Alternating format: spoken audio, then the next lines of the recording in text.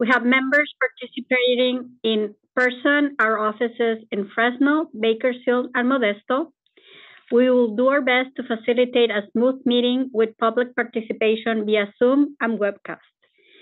Before we begin, here are some important guidelines and general instructions. The first one, to ask everybody to silence your cell phones or other communication devices you might have to avoid the disruption of the meeting.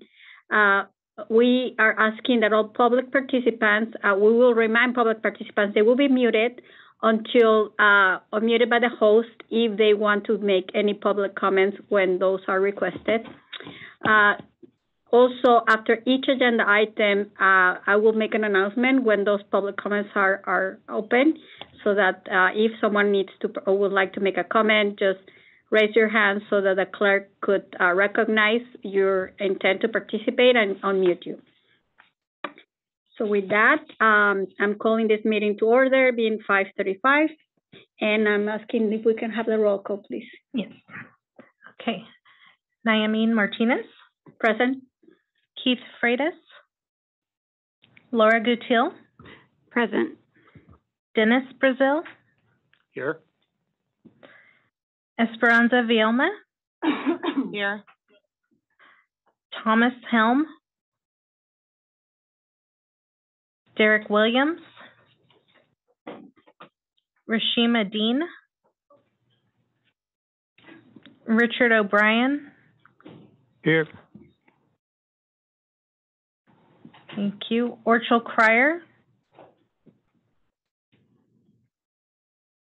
Ned Liba. I'm here. Manuel Cunha. Chris McLaughlin.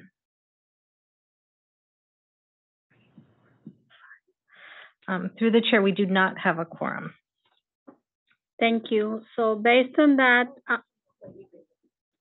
sorry, take that back. Through the chair, we do have a quorum. okay, who just joined? Mr. O'Brien. Okay.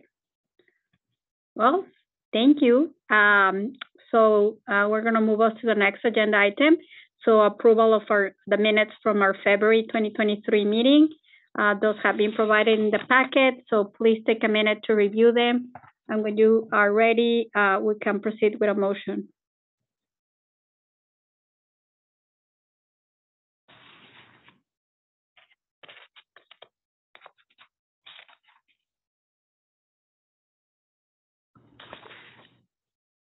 I move to approve the minutes.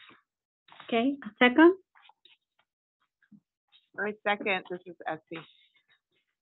Thank you, SB. So I think we just can go like that, right? We don't have to take a vote. Okay, so minutes are approved. And now, can we hear if there's any public comments? Do we have any public comments in Bakersfield? No public comments in Bakersfield. Thank you. Do we have any public comments in Modesto? No public comments in Modesto. Are there any members of the public in Fresno that would like to comment? None in office and none indicated online. Thank you. Well, I'll keep my comments brief. I just want to take this opportunity to thank Jessica and to welcome her on behalf of the EJAG to this new role. She will be leading these meetings moving forward. We definitely thank Morgan for his time doing this, and we look forward to working with you, Jessica. Thank you for all that you have done in the past, and I'm sure you will continue doing with all of us. Thank you. I look forward to working with you all. Thanks, Naomi. Thank you. Okay, so a very important item, election of vice chair for 1-year term. We postponed that last time, and we have another member just joining the Modesto office, so please reflect that Mr. Helm just joined. Through the chair, let the record show that Mr. Thomas Helm has joined the meeting. Okay, so welcome, Tom. We are just starting the process of discussing who wants to nominate some of our members to serve as vice chairs. So I'm opening it up to proposals or nominations.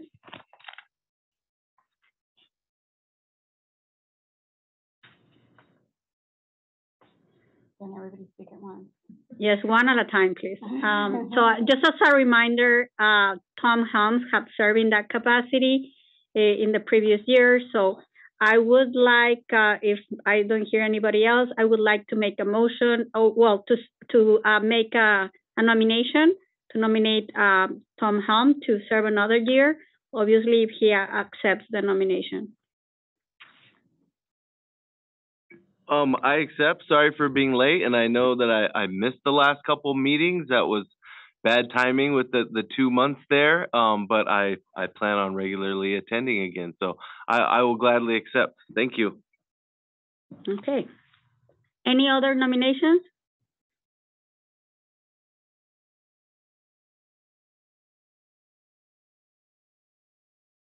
Okay, I guess it's going to be one nomination, and can we do a roll call, please? Do we need to do or no? Oh, sorry. No second is needed. It is not a motion. It's just open nominations, and then you can take a roll call vote or voice vote if you'd like. Okay. Nayamin Martinez? Yes. Laura Gutiel? Yes. Dennis Brazil? Aye. Esperanza Vielma? Yes. Thomas Helm? Can I vote or do I abstain? Yes. Richard O'Brien? Yes. Ned Liba? Yes. Through the chair, motion passes. Thank you, and congratulations to our recently re-elected vice chair. Thank you, Tom, for accepting this nomination. We will move on to the update on attainment plans and rules. Perfect. Thank you. And good evening, Madam Chair and Committee. My name is Emily Nealand, and I'm the Program Manager of our Air Quality Planning team here at the district. And I'm here today to provide you with an update on our plan and rule development projects. So first, for our projects for planning, we are currently working to develop a revised attainment plan for the 2012 PM 2.5 standards. And we did hold our first workshop on March 23rd to discuss, present, and receive feedback on the development of the plan. And we have also scheduled a second public workshop for May 11th at 3 p.m. We're also continuing to work on our contingency measure state implementation plan revision, and that will also include amendments proposed to Rule 4901, which is our wood burning fireplaces and wood burning heaters rule. We did hold 2 public workshops already, one in March and one in April, and we are taking the package to the governing board for consideration here at the upcoming May governing board public hearing. We're also working on our 1-hour ozone maintenance plan. We had a workshop. We've been very busy with workshops recently. We held one on April 18th and tentatively taking that to our governing board this summer. And for our rule projects, the governing board recently adopted at the April meeting our rule amendments to rules 1020, definitions, 2201, which is our rule for new and modified stationary source review, and 2301, which is our rule for emission reduction credit banking. And again, those were adopted at the April governing board hearing. So you will now be submitting those to EPA for inclusion in the state implementation plan. We're also continuing to work on our rule development project for leak detection and repair for the oil and gas industry. And we've held a number of workshops, with the most recent one held on April 17th. To discuss, present, and receive feedback on the draft rules that we published ahead of the workshop. And we are continuing to finalize our amendments and plan to bring our proposed rule amendments to our governing board here in the next few months. And then lastly, we're continuing to work on our rule development projects for Rule 4402, crude oil production sumps, and we're also continuing to work on Rule 4550, which is our rule for conservation management practices. And with that, that concludes my updates, and I would be happy to take any questions or comments that you guys may have. Thank you. Any questions or comments?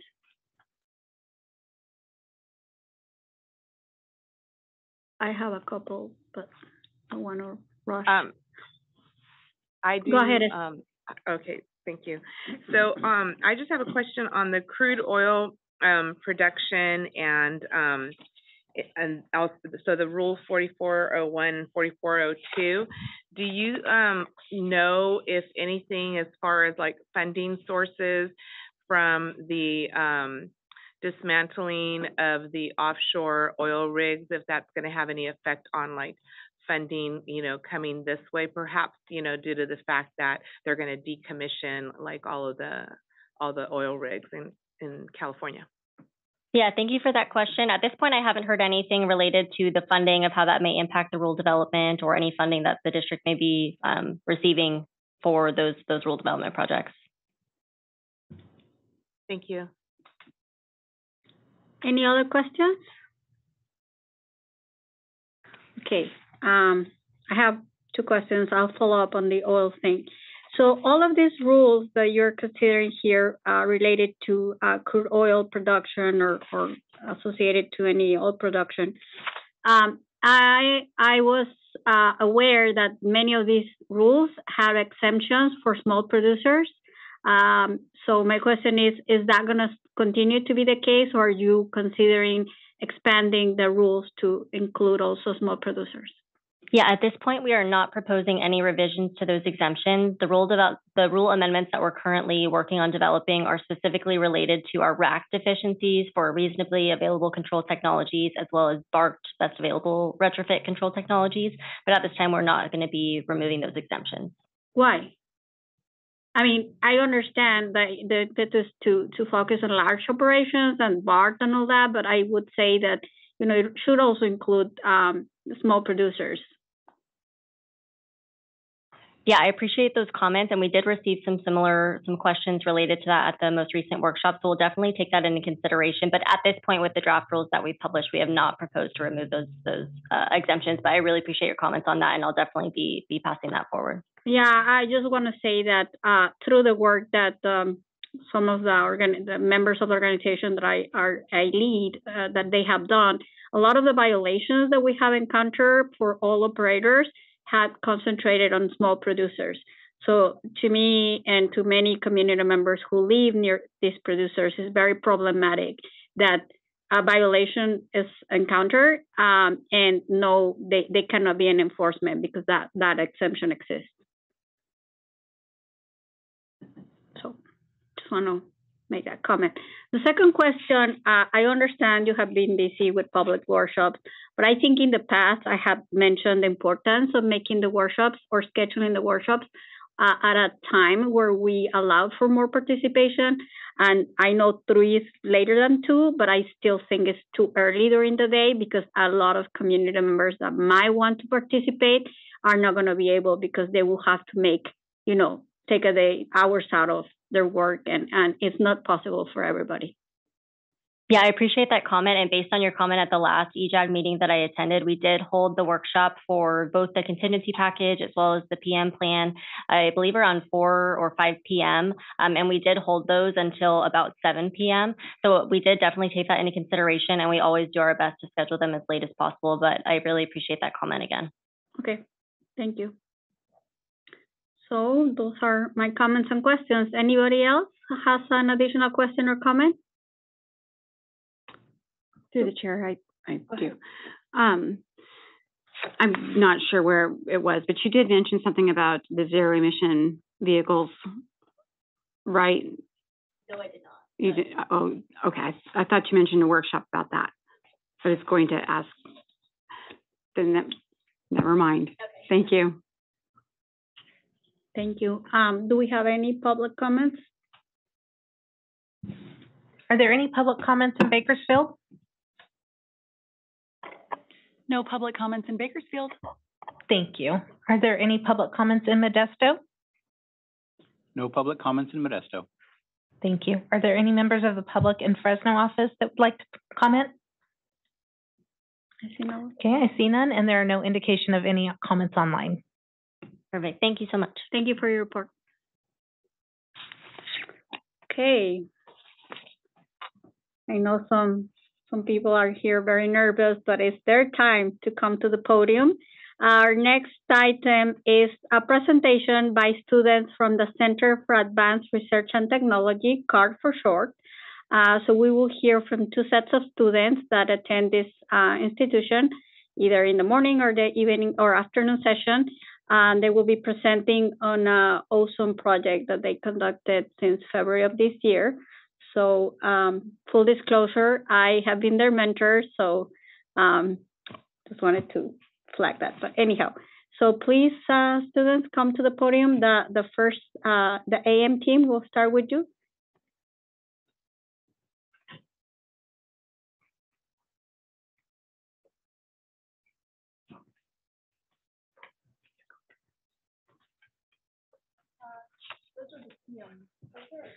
Yeah. Okay, we switch, yeah, sorry.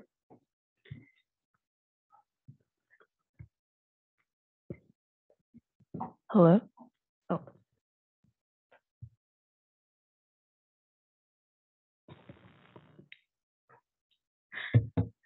Hello, we are the CART Environmental Justice Team, and today we will be presenting to you our visualization of ozone project. I'm Rihanna. I'm Yesenia. And I'm Santiago. And unfortunately, two of our team members, Kyla and Avery, were not able to make it here today. As I mentioned before, we are students from CART, which stands for the Center for Advanced Research and Technology, and it is basically a separate high school campus that allows both students from Clovis Unified and Fresno Unified school districts to attend what we call labs at CART. Labs are basically classes that are career-based. For example, there is an engineering lab where students learn about different types of engineering. They can also 3D print. There's a business lab where students learn about stocks, how to create a business, what are the responsibilities of a business owner. And there are many other different labs offered at CART. For us personally, we are part of the environmental science lab. And kind of how it works at CART, students from each lab are required to do a semester project, which is what we are presenting to you today about environmental justice regarding air quality. So what is environmental justice? Environmental justice is the fair treatment of everyone, regardless of race, income, etc., regarding the development and enforcement of environmental laws. It is also the fight against environmental racism, which is where people of color are more impacted by harmful environmental factors. An example of this is Malaga Elementary. If you go by and drive around over there, there's actually an Amazon warehouse placed right next to the elementary school. So when kids go out and play at recess, they're actually breathing in that smoke that's being emitted by the warehouse.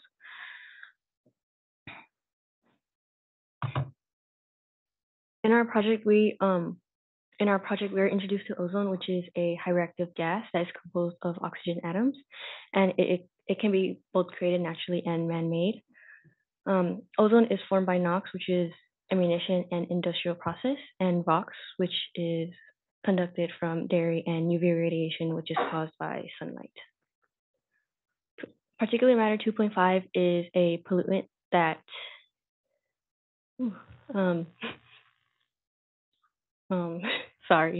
particulate matter 2.5 is a pollutant that causes health impacts, both indoor and outdoor.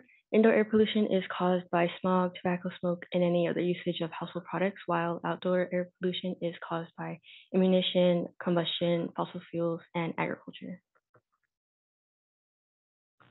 So giving a bit of statistics, according to the State of the Air 2022, Fresno is ranked first out of 25 cities most polluted by daily PM, Bakersfield following in second, and Fairbanks being third. Our research question specifically focuses on the air pollution in the Central Valley and issues regarding the communities experiencing worse pollution than others. Specifically, people of color experiencing pollution from industrial building placements. Environmental justice would help bring awareness to those being affected by and giving them a voice. This question also adds that this question provides us with what we know and what we don't know about yet. So due to that, we would have to conduct further research. The sources that we used to collect data was CalEnviroScreen, Google Maps, and 2020 Census. CalEnviroScreen was able to locate and identify the community's specific pollution in that area. Google Maps was able to help us locate the air monitor and industrial development. and 2020 census was able to give us specific information such as residence demographics, economic, social, and household characteristics. So we were given a list of 10 communities, and using the sources mentioned in the previous slide, we had to collect data about different parameters. Here are the list of some of the parameters we decided to focus on. One of them is being proximity to the nearest air monitor. An additional source we also used was AirNow. So it shows the already placed air monitors, so the colored dots, and the one that's marked blue is one of our communities that we were researching. So you can kind of see that gap between the two. The process of choosing a community, we picked our top 3 and graded them out of 100 points. And in the end, Raisin City scored the highest, meaning that the proximity to an air monitor and proximity to overall pollution burden was heavily weighed. So based off our point system, we did choose Raisin City. We actually took a field trip on Tuesday, April 25th, to install the monitor and also conduct surveys with the locals. Speaking about setting the air monitor, we also set up community surveying. So while a few of us were setting up the air monitor, the rest of us were surveying the people that were there to attend the setup of the air monitor. And some of the questions we asked the community members was if they know about all these resources being brought to them, like Cal EnviroScreen and Air Now. Something very interesting as well that we found out is that for them to receive air quality information, they would like it for there to be a mobile app or text message as well as flyers. Moving forward, so we were talking about assembling an air monitor, and it's called Moose. And a little background about the Moose monitor is that it originated in the University of Colorado. And although they were supposed to fly out to help us set up this monitor, they were unable to. But they did send us a very helpful video helping setting it up. And it was a really good experience as well because we got to be very hands-on as well and responsible for this air monitor deployment. So I forgot to add on, but the Moose air monitor does capture all the pollutants and gives up-to-date information to the community. And now speaking about the monitor deployment, so initially we did want to set up this monitor in a school, but since we were uncertain about their response, we did decide to set it with a local community member in Raisin City, and her name is Susie. And we did have a couple factors to consider, like if it would get destroyed or robbed, but we are hoping that it does bring a lot of helpful information for the community members of Raisin City. And we also did set up the rest of it, half of it, the solar panel as well. So in conclusion, and our future goals and impact. So our future goals for this is to raise more awareness to community members, as well as the impact that we want to have on these community members is for them to be more aware. And another goal for us would be that future CART students take over this project and expand on it. Yeah, thank you. Are there any questions? We're going to wait until the other group presents and take questions for the 2 groups, if you don't mind. Thank you, group. So let's go to the PM students. And I just want to clarify, the monitor measures ozone and PM 2.5.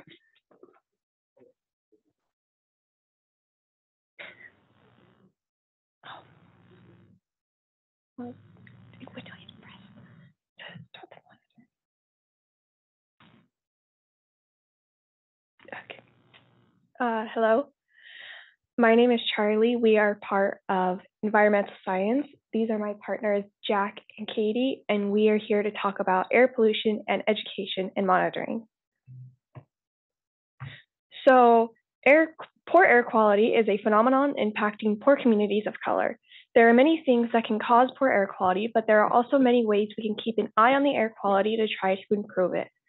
Some of the causes of poor air quality can be factories, diesel trucks, and automobiles. In order to observe poor air quality firsthand, early in our project, we took a trip to South Fresno. In order to demonstrate that South Fresno actually does have very poor air quality, I pulled up some CalEnviro scores. For those of you who may not know, CalEnviro scores are percentile scores out of 100, where the higher the score, the more air pollution. So an 85, 96, and 99 are fairly bad scores. We observed a few different sources of possible pollution while we were there. Some were plants. There was a vitroglass plant and a feed plant near there. We also observed 723 semi-trucks and 100 warehouses, which do indicate fairly heavy industrial and shipping activity. As part of our project as well, we learned about ozone and PM 2.5 before we went out and did our research. We focused on health impacts and sources, as well as methods of measuring air quality and the groups most impacted by air pollution. So our method in choosing the community we selected is we were assigned 3 communities each. And out of the 3 communities that we each had to choose one community that had the worst qualities coming from poor air quality, low education, and language isolation. From there, we then scored each community with the information we gathered, and then some of the information that we had gathered was weighed more, like proximity to regulatory monitor, levels of PM 2.5, and levels of ozone.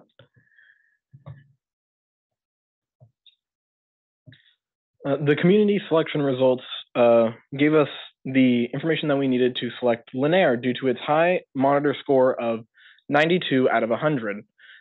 Most of the driving factors into choosing our scores came from a distance from a regulatory monitor, a low medium income, and a high exposure to sources that contribute to ozone formation. The categories that they didn't score the most amount of points in would be a percentage with bachelor degrees and a language isolation. We had decided to set up a Moose device in Lanier to be able to detect both the ozone and 2.5 qualities there. And it provides 3 key parts of the Moose, which is first the radiation shield, which is on the left side of the screen, which provides the housing box, which is in the middle, a radiation shield that protects it from the sun's radiation as well as being too hot, and as well as it is the one that absorbs all the pollutants that the housing box will measure. And the solar panel is a very important part, as that means we can put it up in poor communities that don't have as much access to electricity as it will power itself. And a lot of problems that affect Lanier's air quality is waste management. The city doesn't provide well waste management for the property size there, and so people tend to have more trash than they can actually put in their trash bins per week, which causes them to need to burn the trash, which creates very bad air quality to where people with asthma need to wear a mask outside just so they can keep their lungs clear of all the negative particles that would affect them. And we had chosen the community center for our monitor placement, particularly on the ceiling, so that we could get a more clear and safe viewing of all of the data that it would gather, so that it could be higher up.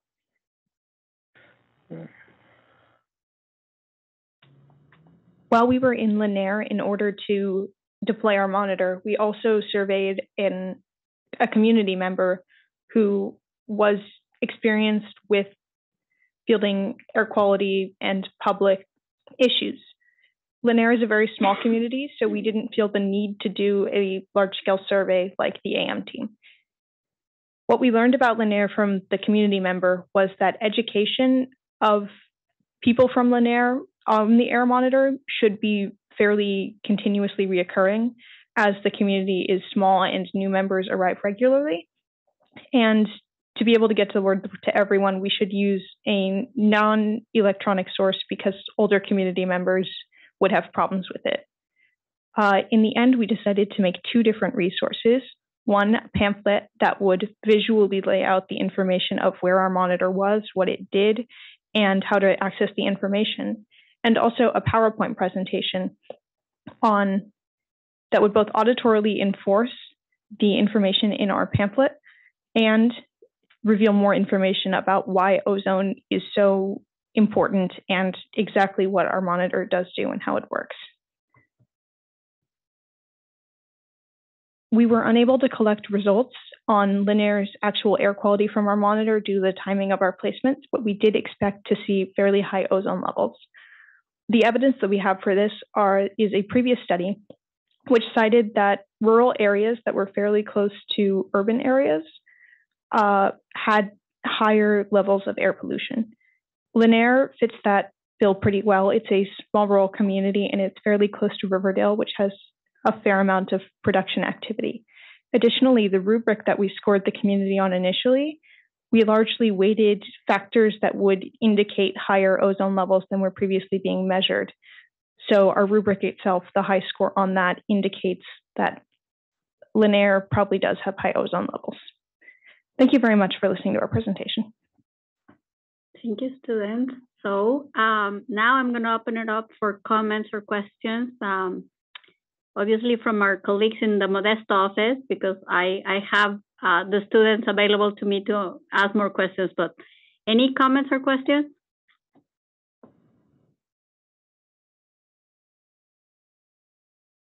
Well, I'll make a comment first, which is, this is a very excellent work. A good job to the students. I think, we did a similar project with black carbon monitors, and the boxes that you guys are creating are the same thing that, UC Berkeley graduate students are doing. So I hope that you had fun and that you learned a lot and that you, understood the importance of what the work that you're doing. I think it's just an awesome project. And I guess my question is kind of, what are the next steps? Is this going to continue, or are you doing outreach to other communities, and kind of just how the students felt about the project and where they like to see it go?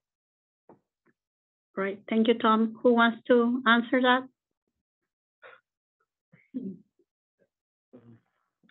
Thank you so much for your question. I know that for in fact, we do have like one last final presentation that we will be presenting to our parents, teachers, and other community members at CART. So the next step is to prepare for that presentation and make sure that we raise awareness. And if you guys want to add on to it as well. So for the future of our project, we're opening it up to future CART students for the environmental science lab. So we did do a deployment of the monitor. So that leaves it for the next CART students to collect data from those monitors. Mm-hmm. Thank you. Anyone else? Any other comments or questions? Through the chair, I just wanted to echo some of the comments that Tom made in terms of the presentation being, very well done, and you guys, just great job, because you are at that level in terms of, hopefully you continue on in this effort, in your studies, and anything that that you need as far as like support on this end of the valley, I offer that, especially with the comment about UC Berkeley. So again, thank you for your presentation. Thank you. Any last comments or questions?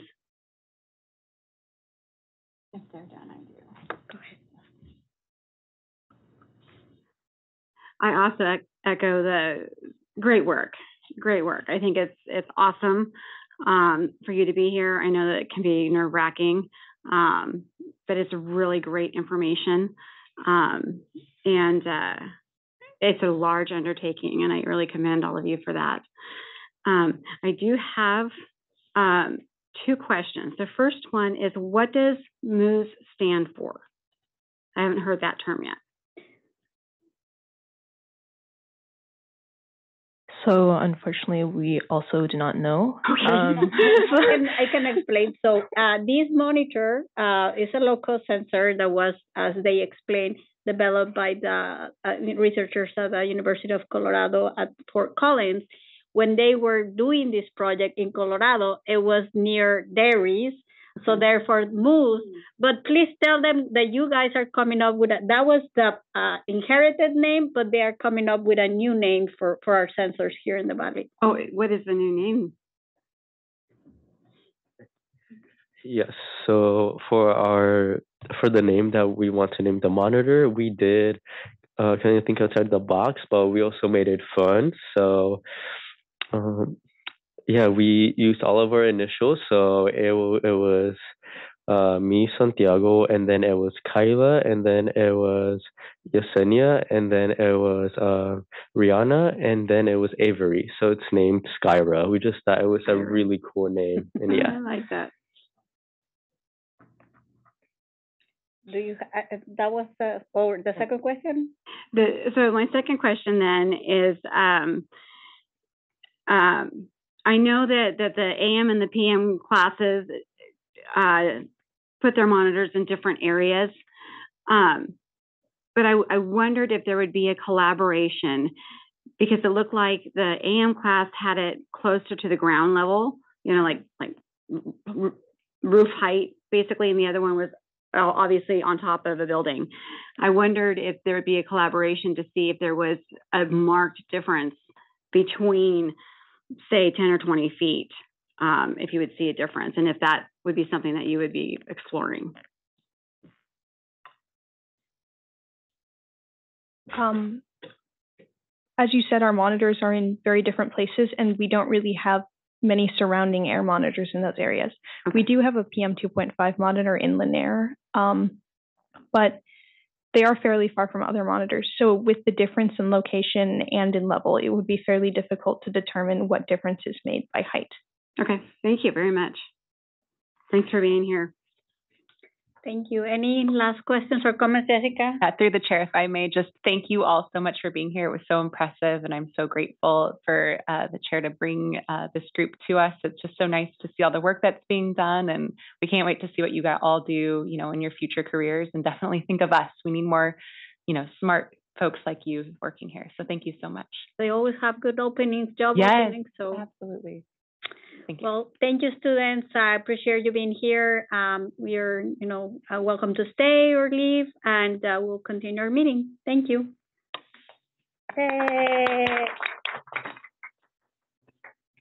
Okay.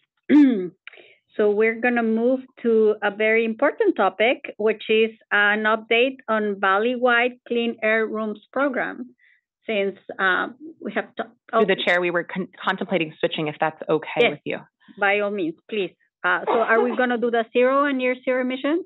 Okay. That's where yes, you're like, you see, I saw it somewhere. Okay. Good evening, Madam Chair and members of the committee. My name is Brian Dodds. I'm a program manager in our Grants and Incentives Department, and I'm here to provide an update on our zero and near zero demonstration project at the Pepsi facility, Frito-Lay facility in Modesto.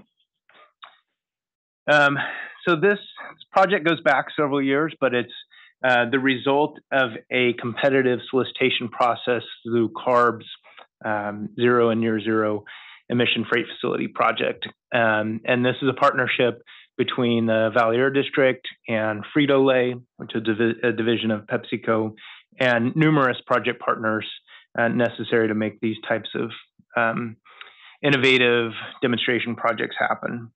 And the purpose of this particular project was to implement really an industry-leading showcase for environmental sustainability in manufacturing, warehousing, and distribution, which the result will transform the 500,000 square foot Modesto facility from gas and diesel-powered equipment to renewable energy, zero and near zero emission technology. And this facility is really one of Frito-Lay's largest facilities in the United States, with the goal of taking lessons learned and what they've been able to accomplish in Modesto to facilities throughout the country. So this project, total project cost for all of this is $30.8 million.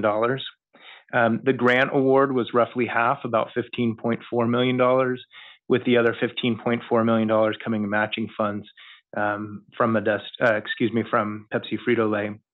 As I mentioned, the aim is to replace the use of diesel-powered freight equipment within the production warehouse and their distribution facilities.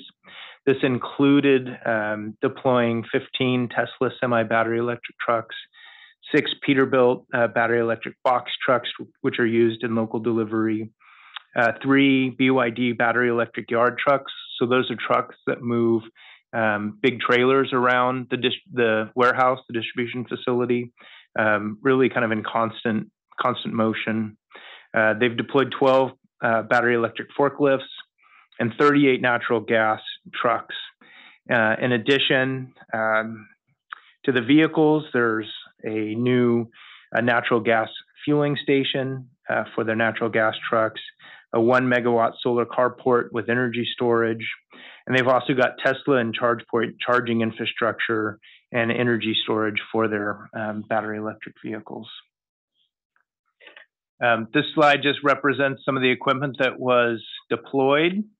The top left there is the natural gas fueling station along with natural gas trucks. The bottom picture, if you can tell, is one of the box trucks that they use for local delivery, one of the CNG trucks. There's one of the electric yard trucks, and then on the bottom right is kind of camouflage, but is one of their forklifts. And then the top right picture is the Tesla semis that have been deployed as part of this project. This facility was the first in the country to receive those vehicles. There was a very big launch in January that was all over the internet for these vehicles. And as I was passing through Modesto about a month and a half ago or so, I saw one of those trucks traveling down 99 back to the Modesto warehouse. So it was very cool to actually see it on the road after a long time of working to get this deployed. So the current status of the project, at this point, all the vehicles and equipment have been received and currently in use by Pepsi Frito-Lay. There's ongoing data collection of the vehicles that are in use to see how they're operating, ensure that the duty cycle matches what Pepsi Frito-Lay needs. There's a lot of ongoing reporting that we need to do by CARB between now and basically the end of this year in order to complete the project. We will continue and have continued to advocate for additional state and federal funding resources to do more of these types of projects, certainly through the Inflation Reduction Act, through the infrastructure bill, through additional funding that CARB has. There could be more opportunities for these types of projects to bring them to the Valley. And kind of tying into that, we were recently awarded funding from CARB and the CEC to deploy 50 Tesla battery electric trucks here in Fresno at the Pepsi Bottling Group facility in South Central Fresno. So we're very excited about that, and hopefully one day I can come back to your committee and talk to you about that project in a little bit more detail.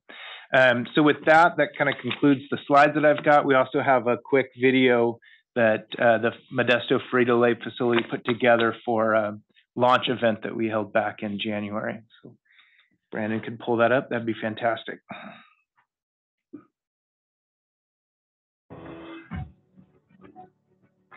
Welcome to Frito-Lay Modesto, a first-of-its-kind showcase for sustainable manufacturing, warehousing, and distribution technologies. Frito-Lay Modesto is one of our largest manufacturing facilities in the U.S. at 500,000 square feet and employing more than 1,100 associates. And it now serves as a template for large-scale commercialization of zero-emission and near-zero-emission technologies at freight facilities and warehouses. Supported by a $15.4 million grant from the California Climate Investments Initiative in conjunction with the San Joaquin Valley Air Pollution Control District and the California Air Resources Board, Frito-Lay matched the grant with $13.5 million in cash and in-kind services, setting out to make Frito-Lay Modesto the first Frito-Lay manufacturing facility to implement site-wide alternative fuel vehicles, on-site renewable energy generation, and energy storage. This project is a key driver of PepsiCo's commitment to PepsiCo Positive to build a circular and inclusive value chain, including achieving net zero emissions by 2040. It's nice to be on the cutting edge of technology and being able to work with the industry on transforming the industry and moving it towards a better environment for us all. Modesto has always been about going green.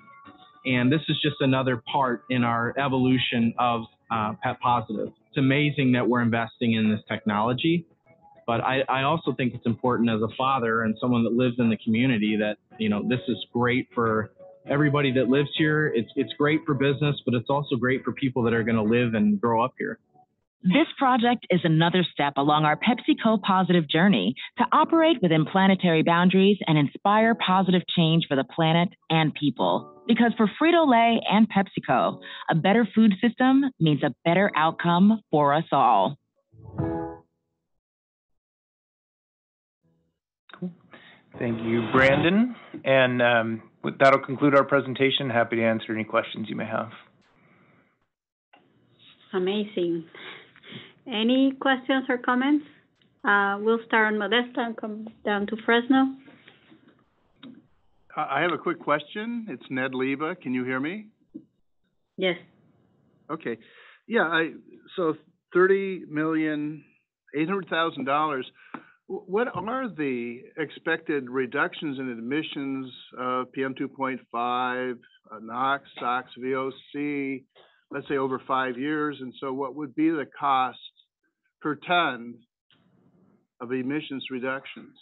Yeah, sure, Ned. So this project over 10 years is expected to reduce about 60 tons of PM10 and NOx and about 155,000 metric tons of greenhouse gases.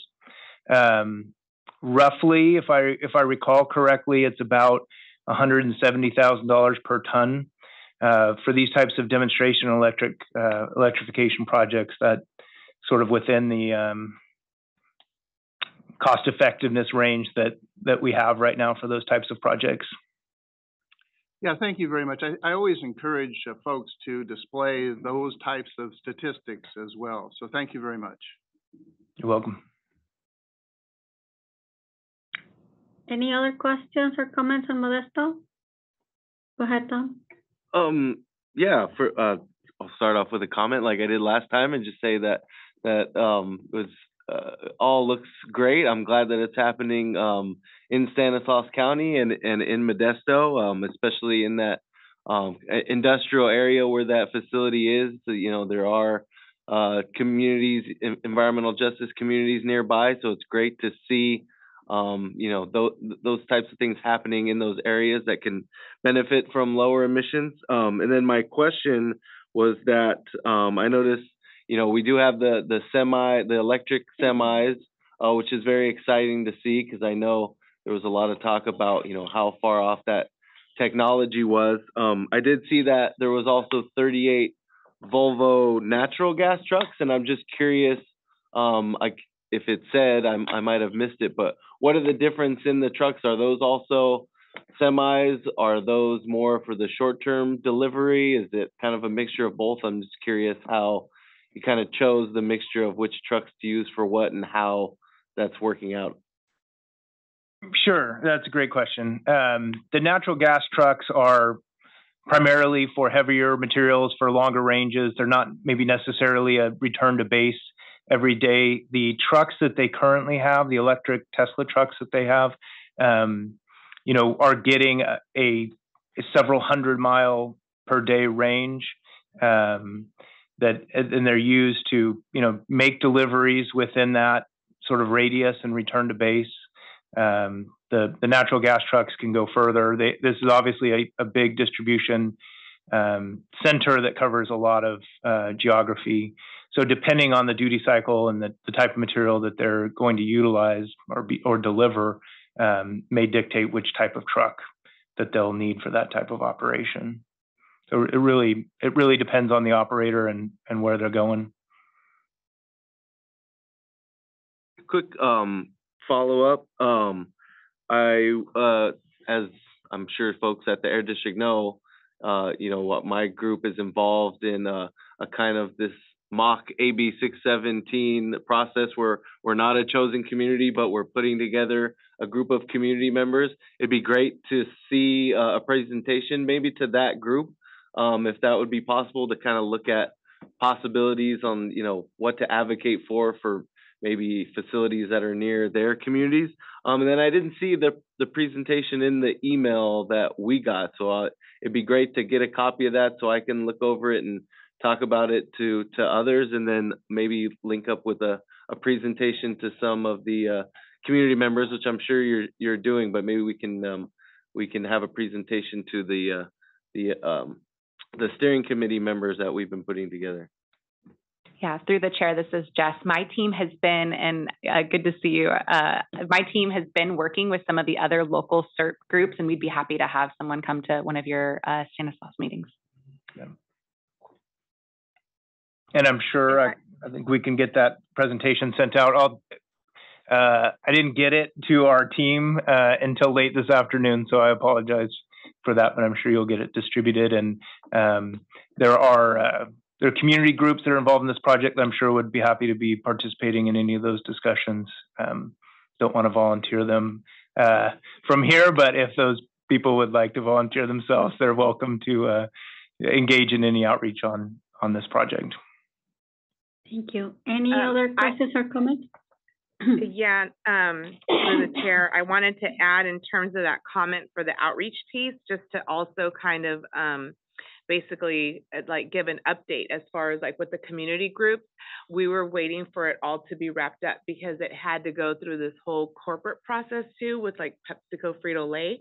And so that's why also now that Brian has it, so maybe Brian's going to be the point person, because I've also had a lot of requests because they knew that we were working on the project, but we couldn't really put it out there publicly until everything was finalized.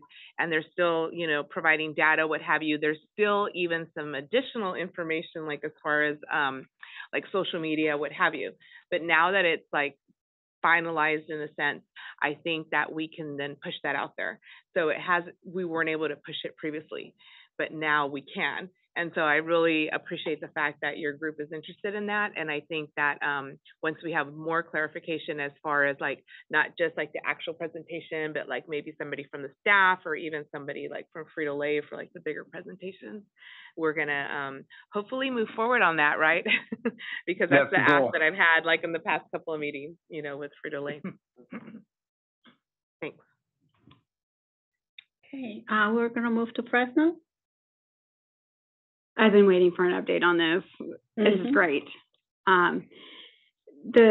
What is and you may not even know the answer, but what is the lifespan of these vehicles? So that's a big part of these demonstration projects, is really trying to figure out, how long they're going to operate. The expectation is that they would provide the same use as a traditional diesel truck. Okay. And that can vary from fleet to fleet, but that's part of this, and we're going to find out and see. This is brand new technology, so our expectations are high, but we want to see what the next couple of years looks like for sure. That'd be awesome if they could last 15, 20 years. That'd be great. Yeah. Just kind of a rhetorical question. When the mechanic opened up the hood on the EV truck, did he what is this? Yeah, so I mean that is a great question though. Yeah. But part of this project is training the mechanics to work on these types of trucks. They're used to the diesel trucks. They know what they can do. These electric trucks are different, so there is a component of the manufacturer providing information to the end user that is going to maintain these trucks and what their expectations are. I sit on another board that we gave out scholarships earlier. Excuse me, I've had allergy voice. Anyway, a couple of our scholarship recipients were going into diesel mechanics, and I was so excited about that. And I said, because you're not going into diesel mechanics, you are going to switch over to electric or natural gas or something like that.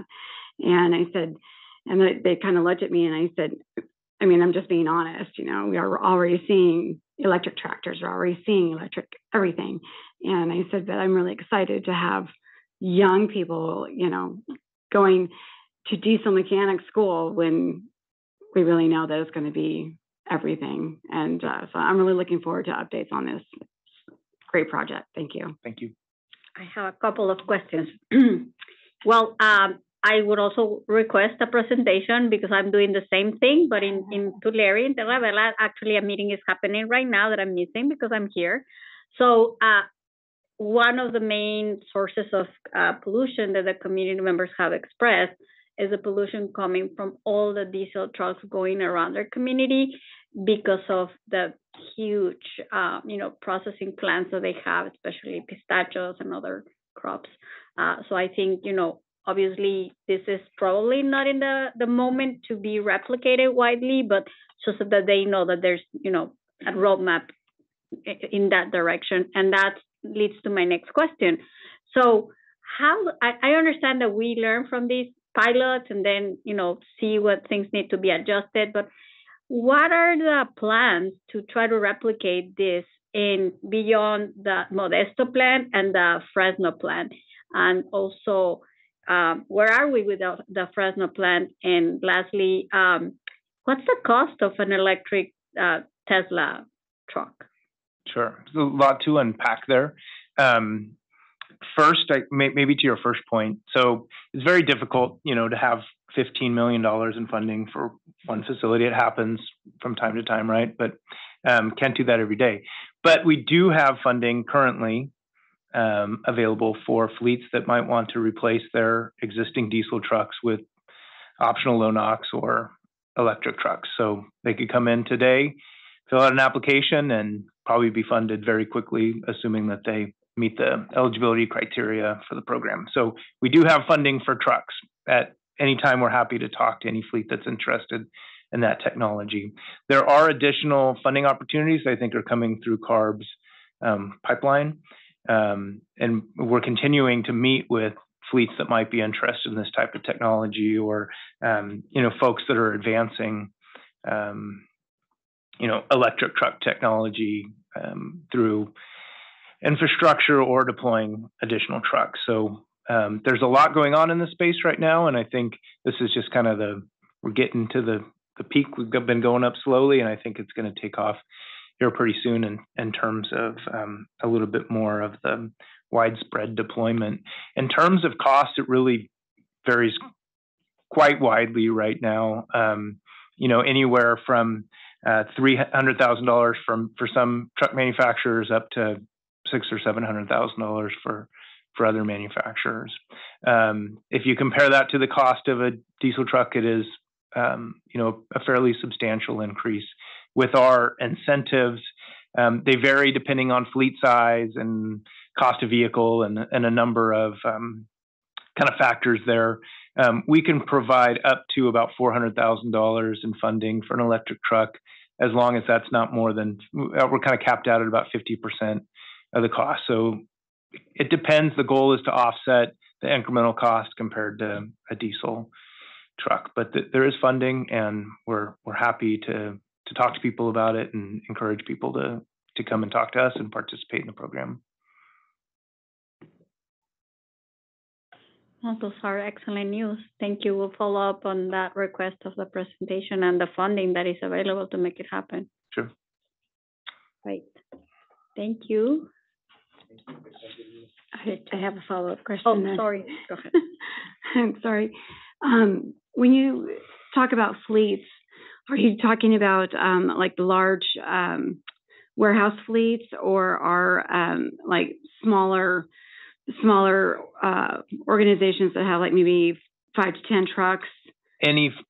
Anything. It can be small fleets, it could be large fleets. Small fleets sometimes get a little bit of a priority or a little bit extra bump in funding to help out, because they might be a little bit more financially impacted. But really, at this point, we're looking for all fleets, anyone who might be interested. Okay, thank you very much. Thank you. No problem. Thank you. So are we ready to move to the item that we skip? Okay, I'm super happy and excited to hear the update on the Clean Air Rooms program. Yes. Awesome. Well, good evening, everyone, and thanks again for letting me help, support these meetings. And I'm grateful to be here. Really, just in response to the last meeting. The last meeting that we had, I gave an update on AB 617 air filtration programs. They were very much focused on 3 communities. And the update I have for you today is that within those couple of months, we found funding, air district funding, to make sure that we could do a valley-wide deployment. So I'm going to talk about that in a little detail here. But of course, unfortunately, as we know, and we were fortunate a little bit last year, but really in the past several years, we've seen increased smoke impacts from wildfires.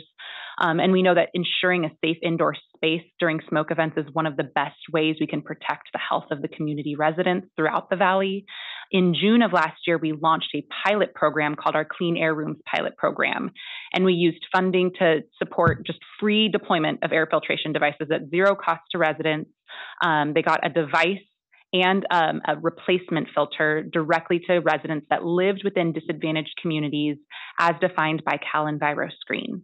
So we collaborated, because it was such a small number, it was $250,000, which was about 12 to 1,300 devices. And so because it was so small and we knew we wanted to target the groups and communities we knew needed it the most, we did a very small, very intimate discussion with a lot of community groups who did sort of the advocacy and outreach for us. We heard a lot from those community groups. We heard from your group, the EJAG. We heard from the district governing board that this was such a success, and they have heard so much feedback about folks that were unable to participate, and that it's very important to them that we bring back a valley-wide program. And like I mentioned just a moment ago, we did this just 2 months ago through the SERP, or the Community Emissions Reduction Programs, for those other 3 communities. So we're kind of piggybacking off of the momentum there with this program today. So this is just a little bit of background on kind of what the devices are. So they're high efficiency particulate air filtration devices. They were in well-sealed indoor air environments, which is part of the important part here. They can really reduce the particulate matter by more than 90%, which is huge in these smoke events. And you maybe sometimes smell the smoke right in your home. It is so important, I think, for each one of us, right, to hopefully have one of these, but of course, to make sure that vulnerable community members can get them as well. We also work with CARB. CARB actually maintains a list of approved devices. That's because some air filtration devices use a technology like ionization technology that actually can create ozone pollution. So it's not a good way to use the device. We're using actual like physical air filtration barriers. That's what those HEPA filters are. So we look to CARB's list as sort of our baseline for what air filtration devices we're looking for. So increasingly encouraging folks to use them has been a big part of our outreach campaign, and making sure we look to partner with community organizations like we did last summer moving forward to distribute air filtration devices. So a little bit of what, and it says proposed, but I should mention this was actually approved by the board last Thursday. Yes, so actual funding level, the total is $1 million. So it's 4 times what we did last summer. The eligibility and the funding distribution will remain the same. So we are targeting residents, of course, within the district boundaries, so not just 617 folks, residing within identified disadvantaged communities. We're going to use CalEnviroScreen. There's also a new tool called EPA EJ Screen, which is an important other kind of tool to take a look at and make sure that we're capturing all the folks we need to. And then, of course, and we've worked really closely with community members that have helped us with this. Really, the application is simple. It's very short and straightforward, but one of the things we do ask for is a proof of residency. And we're working with folks. Yeah, we ask, it's like a PG&E bill or a water bill. And we've been great at not only at working with folks, but working with community members and community leaders to help us get those residents that maybe didn't know quite what that meant or quite what bill to send, to make sure we still can get them in the program. What we've done is, in terms of distribution, is we allocated the program just like last summer, based on population within each county on a first come, first served basis. And so we'll see as program demand, kind of once we open up the program, how it fluctuates and whether we need to shift funding from certain counties. Maybe some aren't expending it and some are well expended very early on, and definitely come back to shift if necessary. I did put this in here This was in the governing board. This is just that exact breakdown of what it means. So if we were to do $1 million worth of devices, this is the breakdown of how much we would spend per county. And so it amounts to, for kind of the larger counties, it amounts to like about 900 to 1,000 devices for the larger counties like San Joaquin, Fresno, and Kern, and then kind of goes down a little bit from there. And then just a little bit more about the distribution method. If you recall, for those that were really involved, and I think many of you were last time, we would purchase the CARB certified air purifiers. We actually are currently going through what's called a request for quotations to get vendors to make sure that they supply us with the most cost-effective but still efficient devices. So we're definitely taking into account what we learned last year about this distribution. We want to partner with the manufacturer to do a direct distribution, just like we did last time. So it shows up on folks' doorsteps. We were able, in some cases, if folks said, hey, it never arrived, we were able to immediately make sure we sent another one out.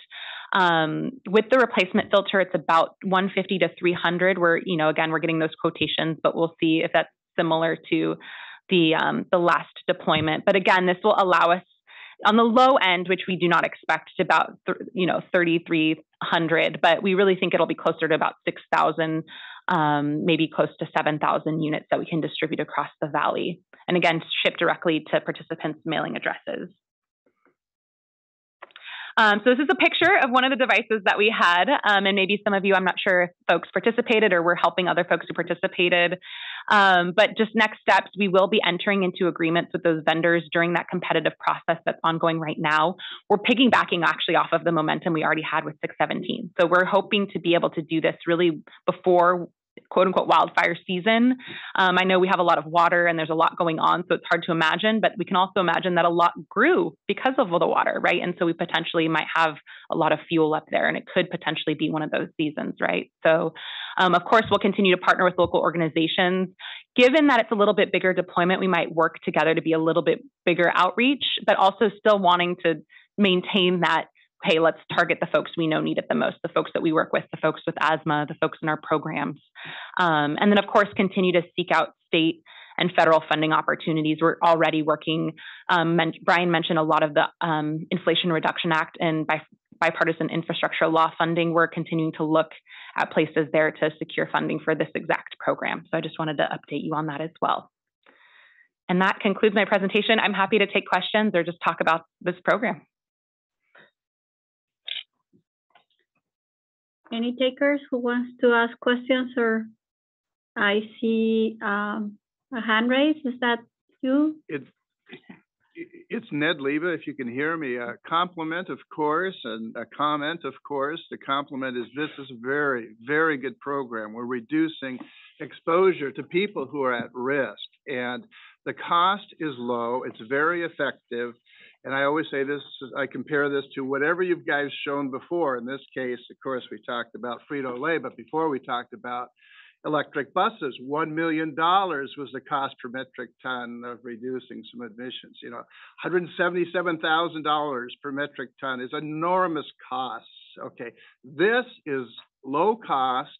It has nothing to do with exposure, ambient exposure. We already meet the EPA standards for PM 2.5 and even exceed them in most locations of the district. Here, we're hitting people who need the help. And so I would strongly advocate to everyone here, everyone on the board, this is the type of program we should put money behind. It's really good. Okay, and the suggestion I made actually at the AB 617, and I need to follow up, I talked to a pulmonologist. I said, gee, this is a great program. You as a pulmonologist have people with COPD, asthma, whatever.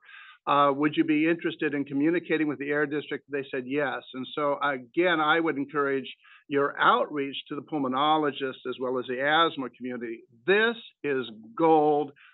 And I just hope everyone supports it. Thank you. Okay. Again, thank you, Jessica. And I had a question. I don't recall from the last program, did you all connect with like the HEAP program with the home energy assistance program? And then if so, there's also like the medical baseline program that's through, the different utility companies like PG&E and Southern California Edison. So that being said, I'm just thinking like, especially, adding on to Ned's comment. So for those most affected, that have like a medical issue and or like most vulnerable in terms of seniors, what have you, because they're already approached by all these programs. So then kind of like coupling that up would kind of make sense, right? And then even though you're not going to have enough devices for everyone, but maybe, for example, because you know how they update on the heat program, they assist them also with the air conditioning, heating, and what have you to get that up to par, right? And they have like this long waiting list. And so then that kind of might be like an easy go-to, because then it's like, whereas like, we'll work with all these different people that need it, but I think like in working with the most like vulnerable, like the seniors and the and those that suffer from a medical condition. So that's kind of like what I was looking at in terms of that, because we did some of the outreach for some of them. So that's why I was thinking if it was layered, it could help. And then as far as the federal funding that you talked about, do you foresee that happening sometime soon? Because obviously this is a much needed device for our residents. Yes, I can answer both questions. So yeah, so certainly, and I noted kind of differently, I think, than we were originally approaching it, is outreach through the HEAP program and medical baseline program. So we'll definitely follow up on that, and I'll work with the outreach team. I think that's a great idea. One of the things I failed to mention, though, is that we do want to, and this was something that came actually through the discussions with the 617 communities, is make sure when folks are receiving information about this, they're also receiving information about those programs. So it's kind of a two-way street. Because something I mentioned earlier that was in the slides is in a well-sealed indoor air environment. And oftentimes, or not, perhaps oftentimes, there are communities, right, that live in homes that are not properly weatherized. And so you're essentially working extra hard, or the air filtration device is, if it's not in a properly sealed environment. And every single county in the Valley has state funding to do weatherization work for low-income folks. And so we want to definitely work both ways to make sure that folks are available or able to take advantage of that. In terms of timing, some of the federal funding that we're hoping and that we want to continue to strive for probably won't be this summer. So that was actually part of the big push, especially from hearing from you all a couple months ago, hearing from our board and other community groups, was to look for, and you saw it in the slides, district funding for this while we continue to seek additional funding. Thank you. Okay, any other comments or questions? I'll make a comment and a question again. Funny enough, today, the day that we happened to have this meeting, I was contacted by a reporter from NPR, I believe. She does radio. And she said that she called me because she found a quote from 2016 at one of these meetings where we were talking about wildfires. This is 2016, so before some of the major wildfires. And we were talking about the how the now I'm forgetting the term, the event, the how fires don't count against the air pollution because it's an extraordinary event. That's not the term, but that's a good enough event, I believe. Exceptional event. Yeah. There you go. Yeah. And that I just kind of, this was back then, like I said, before a lot of the wildfire stuff. And I just made some comment about, well, do you think with, all the projections about how wildfires are going to get worse, are we always going to be able to count that as an exceptional event? And she was following up all these years later because they're doing a report about how is California and the country preparing for wildfires, and how can, agencies like the Air District, which, don't manage forests, but kind of what are we going to do? And she wanted to follow up on the quote that I had. And so it's great that we're talking about this, because I was like, yeah, you're right. I don't really know the answer besides working with other agencies who have jurisdiction over that.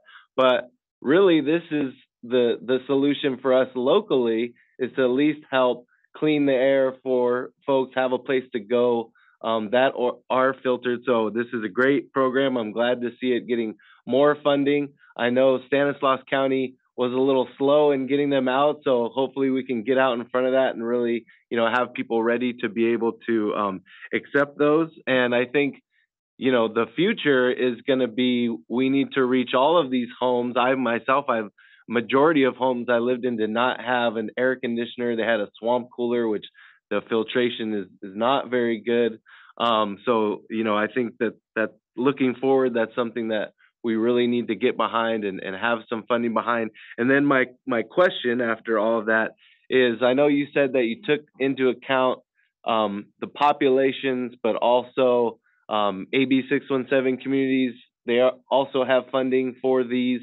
So I'm wondering how you looked at kind of hot spots in the valley where, the air is already worse and the wildfires are just going to make it that much more worse. Because I do agree that population is a good way to also look at it, but also kind of looking at those areas that need that extra support and how that went into deciding where the filters will go. Yeah, no, definitely. I think one way to answer that actually is to your point about the 617 communities, but we also, of course, know that there are other EJ communities that were not selected.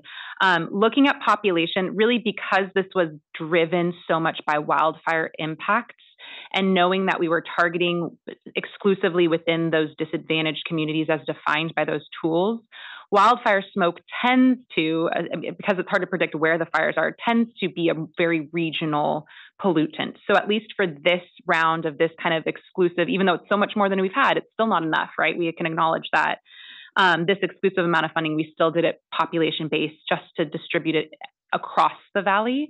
But I do see and these are great notes for us as we look for more funding and as we add more to this and hopefully continue this program, to take into account some of the health things that I've already heard tonight. But also, I think to your point, maybe some of the other air quality metrics as we move forward. Thank you. I'm really excited that the district is putting so much more money into it. I think that that's really exciting. And my question is more aesthetically, how big are these units, and how are they loud? Are they quiet?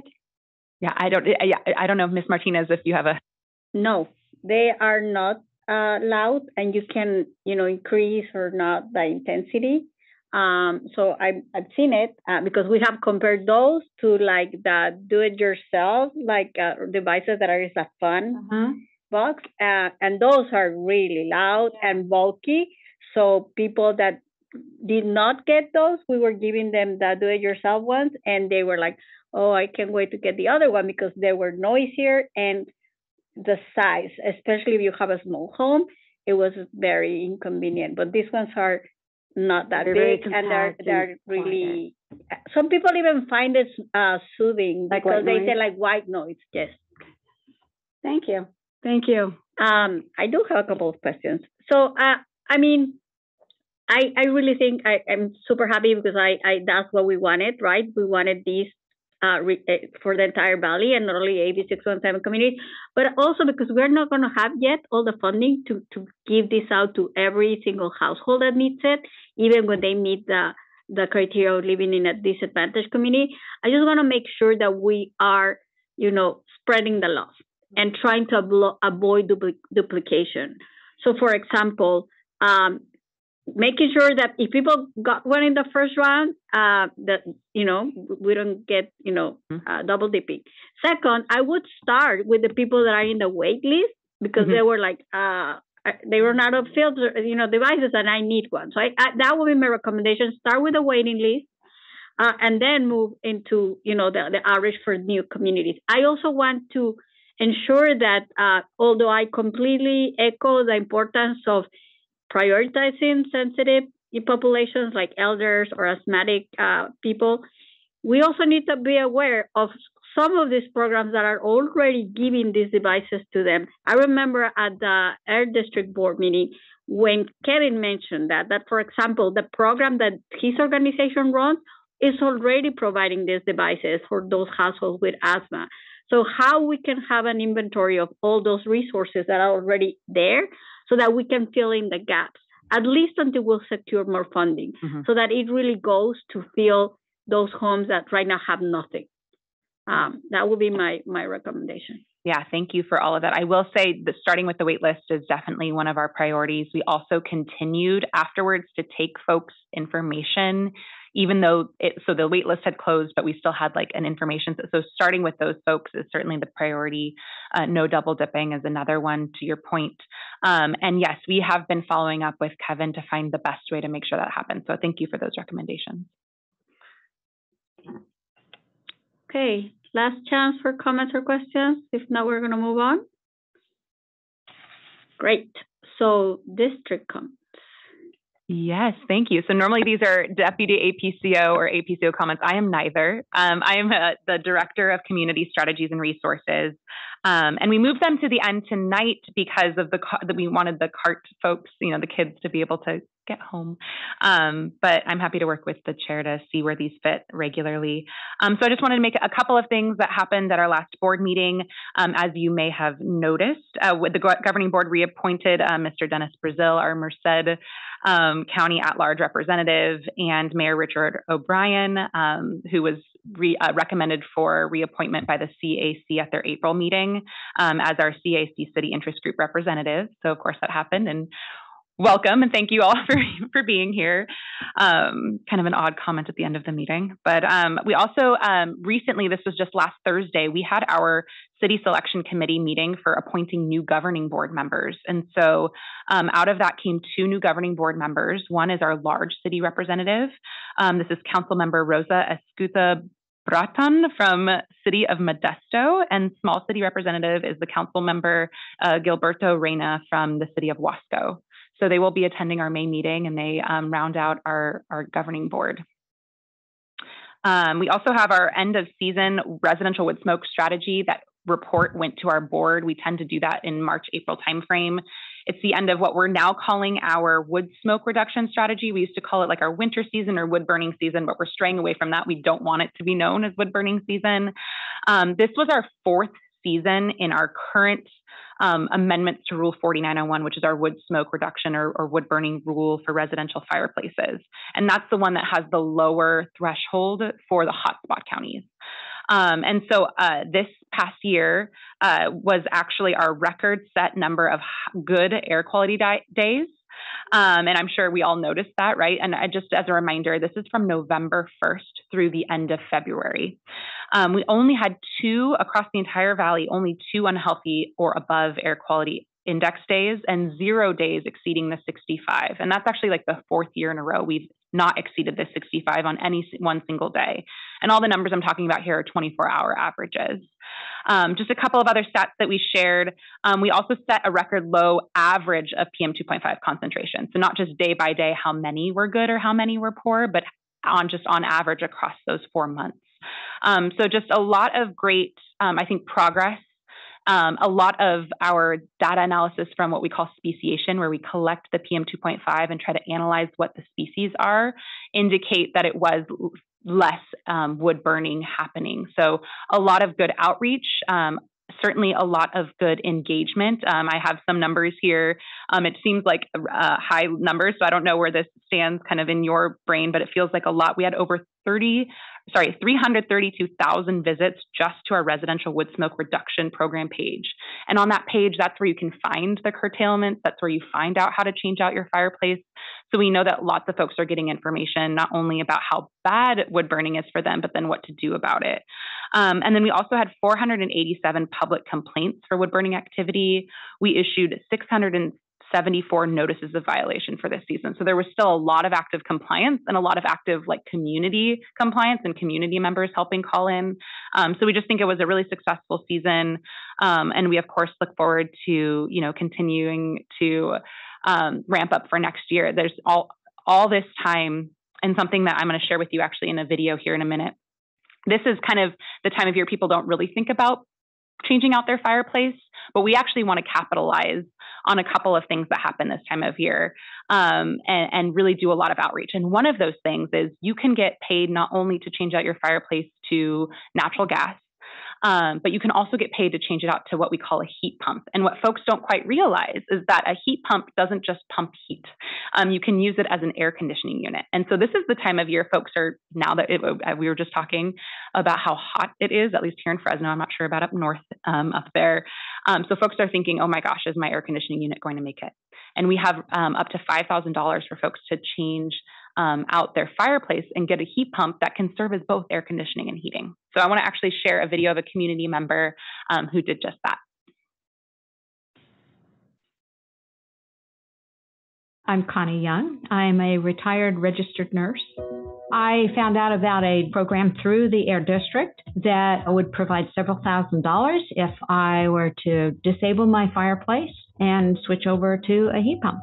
The advantage of a heat pump is that it doesn't burn any fossil fuels to run it, and it's extremely efficient.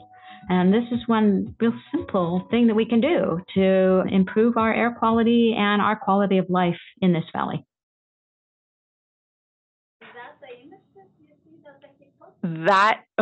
Maybe we can go. That was next to her. That image. That yes, the one on the roof was her old AC unit. Yes, the heat pump is much more compact and much more efficient than that old unit that's on her roof. And so one of the things I just wanted to mention is that particular, so that's her old AC unit that you see up there. Yeah. Thank you, Brandon.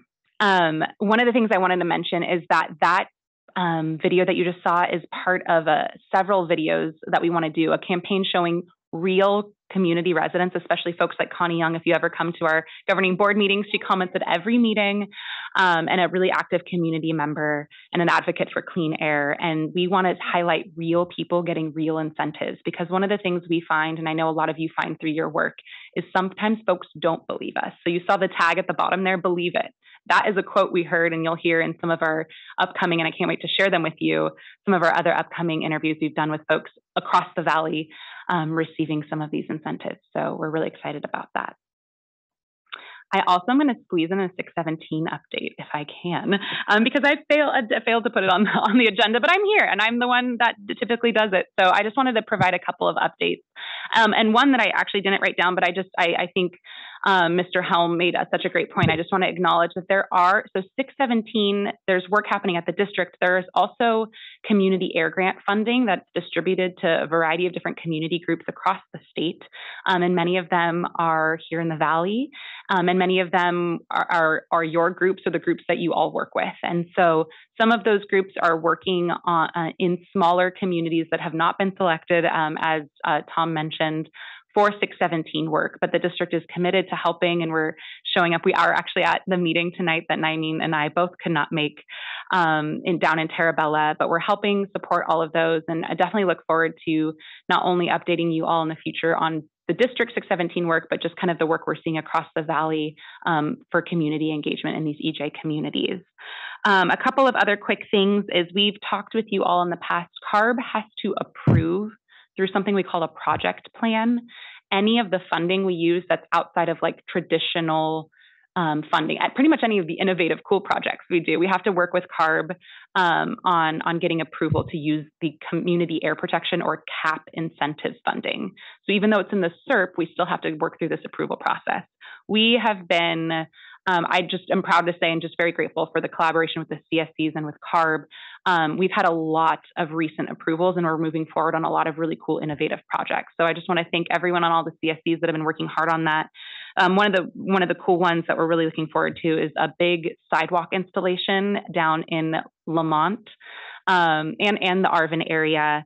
But particularly in Lamont, the CSC agreed on 4 different projects. We're moving forward. We already have approval from CARB. We'll work with our board. So just a lot of really cool projects we're not normally able to do kind of with our traditional funding streams.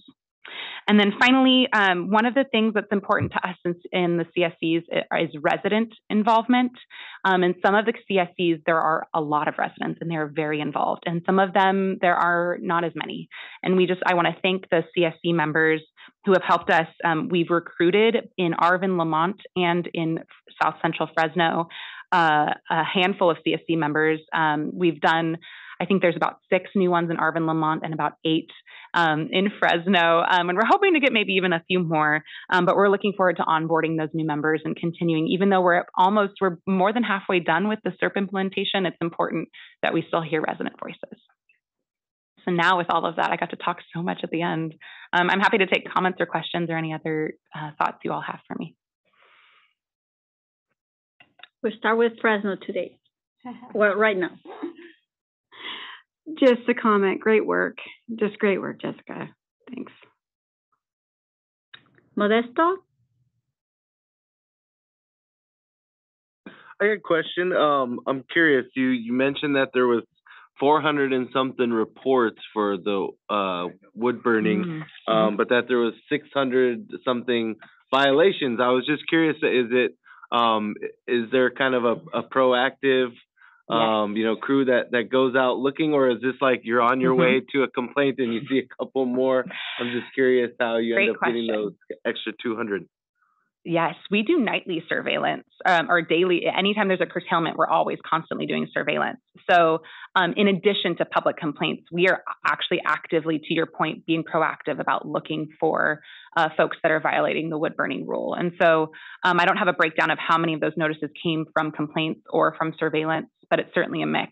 And even in certain areas where we already know that there are violators, we definitely do a concerted effort and are proactive there as well. I do have a follow-up comment on that regard. As a student mentioned, one chronic problem in the community of Lanier is burning not only of wood and fireplaces, but sadly of trash. So, some of the community concerns are, I know we have we're going to be planning a meeting where you will come and provide more information to community members. But also I think that if at all possible, there could be some more inspectors going on to catch these guys, because sometimes what has happened is that, Lanier is almost, 45 minutes away, right? So by the time that the resident makes a report and all that, the fire might have been, but you can still see the residues. But anyhow, I just wanted to see if that could be possible. When you identify these like chronic places for either fireplace burning or other type of illegal burning, if you can target those. Yeah, thank you. I'll definitely work with our compliance team. And I will also say it's not always the case, but oftentimes if we get a complaint and we need to respond, there are folks, especially if it's during the workday, that are already out. And so we try to find the closest person to respond. So that might not be coming just from the Fresno office. They might be closer. But to your point, I'll talk with the compliance team and take that into consideration. Thank you. Any other questions or comments from Modesto? I just have a question. Jessica, on that, the heat pump, so then that can be one of the choices for that fireplace replacement? Is that, or is it separate? Oh, okay. No, it's right now it's all one and the same. So I will say it can't be someone that does not currently have a fireplace. You have to still disable a wood burning device and then replace it with the heat pump to be eligible for the current incentive. Okay, thank you. I was reading on that. I saw the press release in my phone, and I was interestingly enough, we were in a bus coming back from Sacramento, and the bus driver heard and say, "Oh, read me more about that. I want to see if I'm eligible," but he didn't have a fireplace. So I'm like, okay, well, never mind. Okay, thank you. I've been skipping the public comment requests, so are there any public comments? Sorry. Do we have any public comments in Bakersfield? There are no public comments in Bakersfield. Thank you. Are there any public comments in Modesto? No public comments in Modesto. Thank you. There are no members of the public present in Fresno, and there's no indication of any comments online. Okay, thank you. So moving us on, potential future EJAG meeting agenda items. Any requests for presentations or updates? I just have a comment on how we present some major items, such as, let's say you did the Frito-Lay, future you do PepsiCo. And there's a lot of investment into private companies. And let's say it's 50-50 like it was with Frito-Lay. What is the ROI for Frito-Lay? And during that ROI, what is the metric tons that you expect of the pollutants? Which ones you identify? What is the cost per metric ton? And basically, when you invest $15 million, you're losing opportunities. What opportunities are you giving up? Are you giving up, let's say, 500 tractors? And does that balance out in your the pollutants that you resolve? And then, in particular, since we're EJAG, what community are you targeting? Is it no community at all? Is it just pollution or environment, or is it a specific target? Because there may be some areas around Frito-Lay, but I don't think they're that close that could be targeted for cleaning up for environmental justice. But since we're environmental justice, might as well do that. So understand what I'm trying to get at? Because I like Ned's comment. How much does it cost, and is it well worth our money? Like the clean rooms are well worth our money. Yeah, through the chair, I can answer. So I believe, and I don't have Brian Dodds, who's the expert, I believe he mentioned it was about $100,000 per ton, which for large demonstration projects, it sounds like is, closer to that type of cost effectiveness that we see for projects like that. I can't speak directly for the communities directly surrounding, but warehouses tend to be, especially recently in a lot of the community work that we do, one of the biggest sources of concern for folks, not only because the activity occurring there, but because the large deployment of trucks in and out that might drive by communities on their way to and from the warehouses.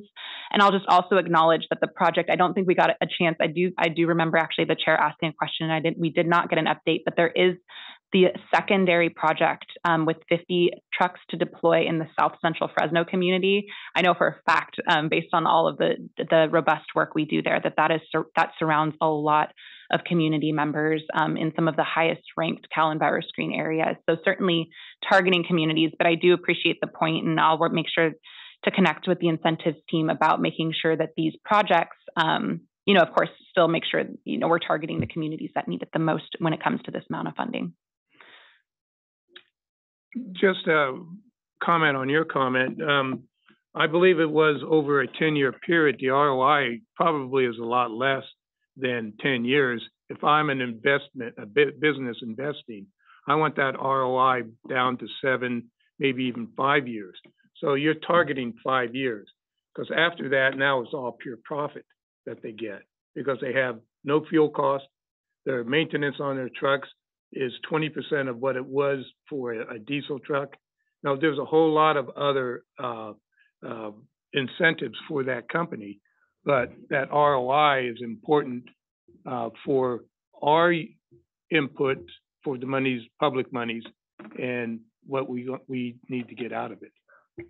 Yeah, I noted, and I don't have the ROI right in front of me. I will also just acknowledge that it takes big companies that can afford, like Pepsi, Frito-Lay, to do these demonstration projects to encourage the smaller fleets that we talked about a little bit earlier, and encourage them and let them know that this is a possible project. Because I will say some of the funding that Brian mentioned that is available now, we aren't seeing folks interested in taking it. They're afraid of electric trucks. They're afraid of the transition. And so, but no, that excellent point. I don't have that number in front of me, but I will say we do find it important to partner with folks that are able to take on the risk of these projects to make sure that there's kind of good messaging out there about them.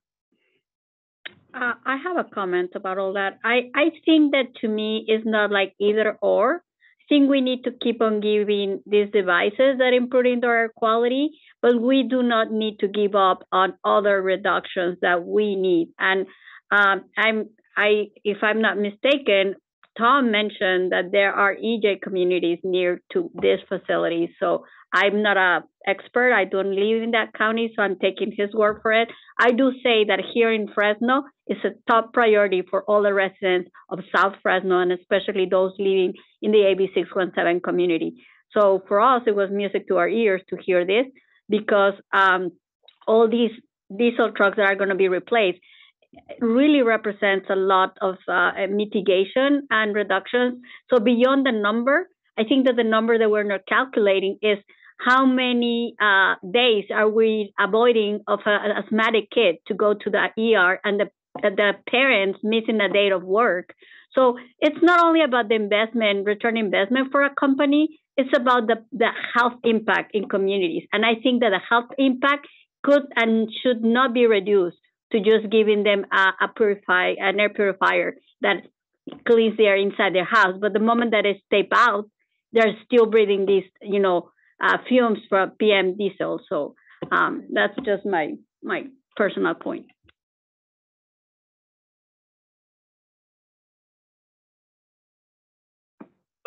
Just to make another quick comment, yeah, there's no community like right across the street from Frito, but I was gonna try to look on my phone real quick to see. Yeah, and I mean, the Air District has told us before, some of our pollution comes from the Bay Area, some even all the way from China. So I'm sure, it's going somewhere, and the areas that would be closely affected are EJ communities like Empire or the airport community or part of Ceres. But I do think that, I'm all for making sure that, these are good investments that are bringing a good return to our communities.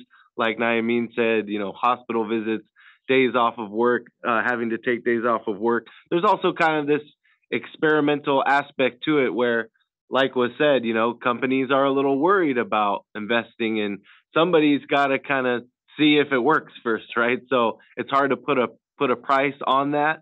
But I think it's obviously a valid point. I made the same point about, in Turlock, they are finishing up another Amazon warehouse for the county. The other one's in Patterson. That area of Turlock on CalEnviroscreen it's the highest for PM in Stanislaus County. It's one of the highest I think it's like 93rd percentile for the whole state of California. I said if a company worth as much as Amazon is coming into an area like that, they should be required to have all electric trucks. But you'd have to talk to folks at in Turlock who make those decisions, which it's kind of probably too late for them. But there is a model for doing things like that, of having a benefit agreement for the local community. And sometimes they're willing to, cough up a little bit of money to buy the nearest community's air purifiers, or to make a promise that they're going to electrify some trucks or something like that. So it is important to keep in mind, and it's important somebody's got to kind of stick their neck out there and invest some money and to see how good these things work. And hopefully it expands and it is a good investment in the long term. So just wanted to say that.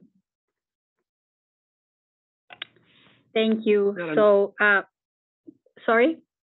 Madam Chair, this is Dennis Brazil. This is probably a question for Jessica. I know there's an alternative diesel fuel that's out. I see it on social media, on the internet. I don't really see much of it in the communities. And one of the triggers was the price. It's almost double the cost of the diesel fuel anywhere in the state of California. I'm just curious if the district has any information on it. I don't. I'm happy to send out information and find out more. You might be talking about like renewable diesel fuel when you're talking about alternative. Correct. Okay. Yeah. So yeah, I'm happy to find out more. I know there are operations and folks working on projects. I believe in the Valley, but I don't have any information on that, and I'm happy to get information to you. Great. Thank you so much. One last request for suggestions of future items for our meeting in June. So I think. Oh, sorry. Sorry, SB. Go ahead. So I think that we obviously, we're all really interested in the Frito-Lay Pepsi project, and would like updates as often as we can. I know that, you know, it's an ongoing project and we can't really comment every single time.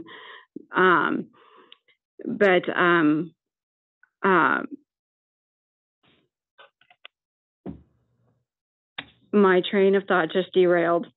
Go ahead, SB. I'm sorry. I can't think anymore. We'll get back.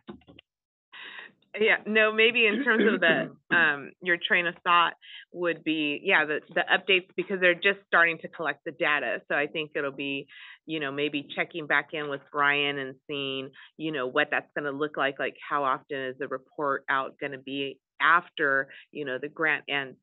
So, I mean, just to tag on to what you were saying, but as far as for the future EJAG meeting agenda items, the vehicle trade-in program, I have a request because we have several folks that I had made this comment in a couple of meetings prior, that were waiting, right, for the vehicle trade-in program. Some of them have left the program, and they just got a vehicle on their own because they weren't able to wait, because I guess there's a backlog. So if staff could assist us with giving us an update, I would greatly appreciate it. I don't know if there's other EJAG members that's the issue, because I can't really give our community members an answer to that, and especially because it's such a long, you know, it's just such a long backlog that's taking place, and so I hate to see, you know, folks drop off of that program. So if that's one of the things that folks agree, that maybe we could have an update on the vehicle trade-in program. Thanks. I second that request. Yeah. Okay, any other items? And obviously between now and our next meeting, if you think of another item that you would like to have included in the June agenda, please reach out to Jessica, and you know, we can include it in the agenda. Okay, so we are going to ask for the last opportunity for public comments, if there are any. Are there any public comments in Bakersfield? There are no public comments in Bakersfield. Thank you. Are there any public comments in Modesto? No public comments in Modesto.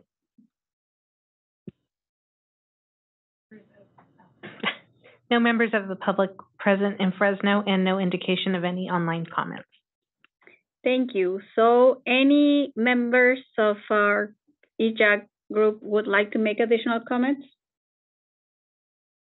Sorry, I missed it. I was in a side conversation about the Amazon trucks, but a potential future EJAG meeting, I was thinking from my comment earlier with the reporter that I was talking about, I think it's been brought up in the past, and maybe it was at one of the meetings that I missed, but a future agenda item can be kind of a comprehensive overview of how the Air District plans on tackling the wildfire issue, kind of like we were saying, you know, dealing with getting filters to people, but what else, you know, might they be advocating for, working for other departments? Because that was, when I made that comment in 2016, that was part of the answer. I don't know which staff member was there that gave the answer, but it was, you know, we're looking for partnerships to make with other agencies. And so I was curious, well, what's happened since then?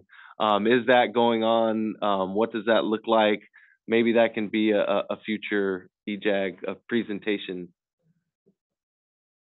And I'll just say, it's great to see such a big contingent that we have up here in the North Valley. I think we're used to seeing everybody down there in Fresno, and I think congratulations to us for taking over. Go Modesto. Any last comments?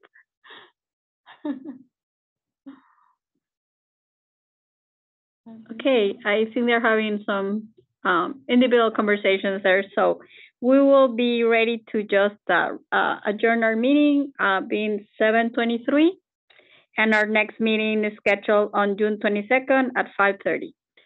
Thank you all. Have a good evening.